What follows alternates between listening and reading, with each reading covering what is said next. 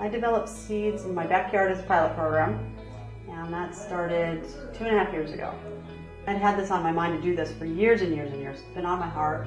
Well, I got 4 young adults and a couple of my artist friends and started making things in my backyard. We were working in mosaics, and Jenny, who's one of the instructors here still today, she started with me in the backyard. And so we started doing mosaic pots and fountains and some garden type things.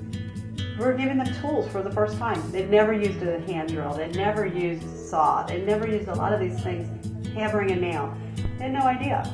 And so here we were giving them this opportunity, and it was very clumsy, and we were having a good time at the same time.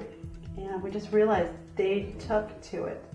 Well, once we saw that there was a connection, and we saw that this was actually something that was going to be a positive thing, we wanted to find a location. So we found a place downtown Phoenix, and it was a little studio and in the art area.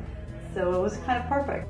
Investigating as to if there was a need for a program like this, met the president of the Autism Society of Greater Phoenix, Jim Adams. And as I approached him with this idea, he said, his eyes lit up, and he said, "This is a great idea." He said, "Why don't you guys make the items that we use for the zoo walk for our donors?"